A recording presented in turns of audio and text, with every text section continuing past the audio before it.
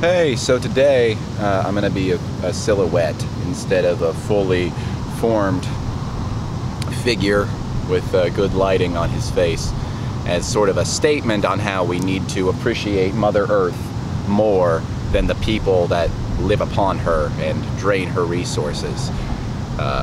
We need to shine light upon her many bountiful gifts, and for just a little while put those human beings deep into the shadow. It's also just because I couldn't figure out a better way to frame this shot, and I have limited time because I'm on my lunch break. But what's nice about this is that I am unable to scrutinize my face with this setup right now. You might notice, and if you didn't notice before, go back through all my other videos, you will not be able to unnotice it. I am constantly looking at the display instead of the camera lens. But I cannot actually make out any details on my face today, so I cannot say, oh, my pores look bad, or my face looks particularly asymmetrical, or there are some wayward hairs on my head. So actually, this is pretty relieving for me for a day.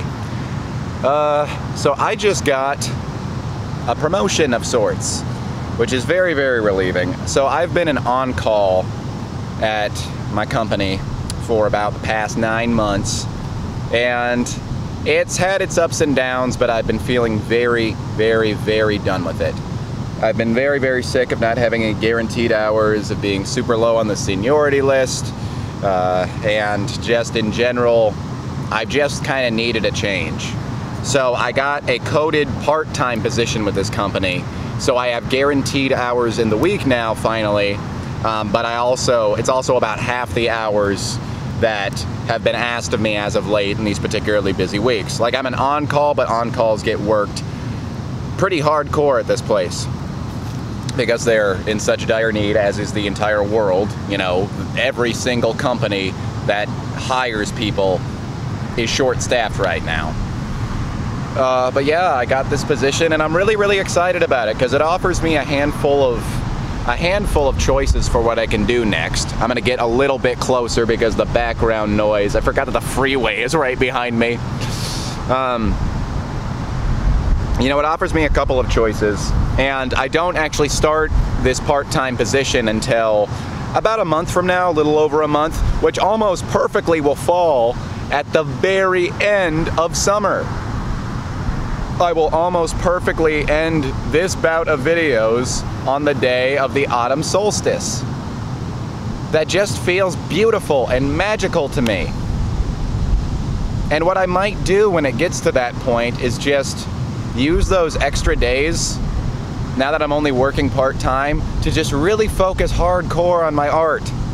It's really, really been taking a back seat lately because, you know, I'm working full-time, and then in the time that I do have off, I just want to have a little bit of fun or a little bit of relaxation.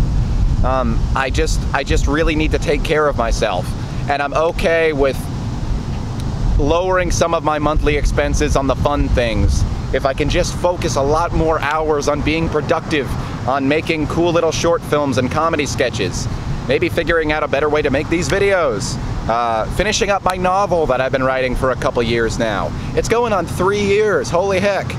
That still feels like a new thing to me, that novel that I've been writing. And I'm very, very close to having a final draft of it. I have a lot of awesome things that I can do. Another thing that I can do is that in some weeks when I need the extra cash, I can tell work, hey, go ahead and call me on some of those days that I'm off if you need extra help. And they probably will, because they always need extra help. So I could probably fill in those extra hours if I need to, but I don't have to accept those shifts, you know what I mean? Like right now as an on-call, I pretty much have to accept any shifts that they offer to me last minute. If I just say, hey, I'm potentially open to it, they can call me and ask, and I can say, meh, I'm good, thanks.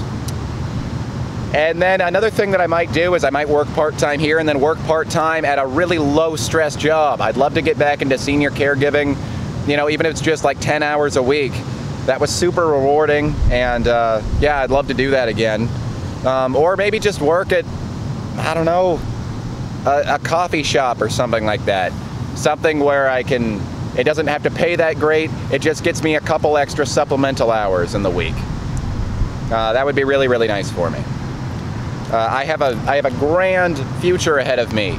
that I'm really, really excited about for the first time in a while. I've been really, really down in the dumps about my prospects. I literally told my mom a couple weeks ago when I got declined one of the jobs I applied for, I was like, I'm just an HE double hockey sticks and I'm stuck here. But obviously that was a tad bit pessimistic, as I can be on a couple of occasions,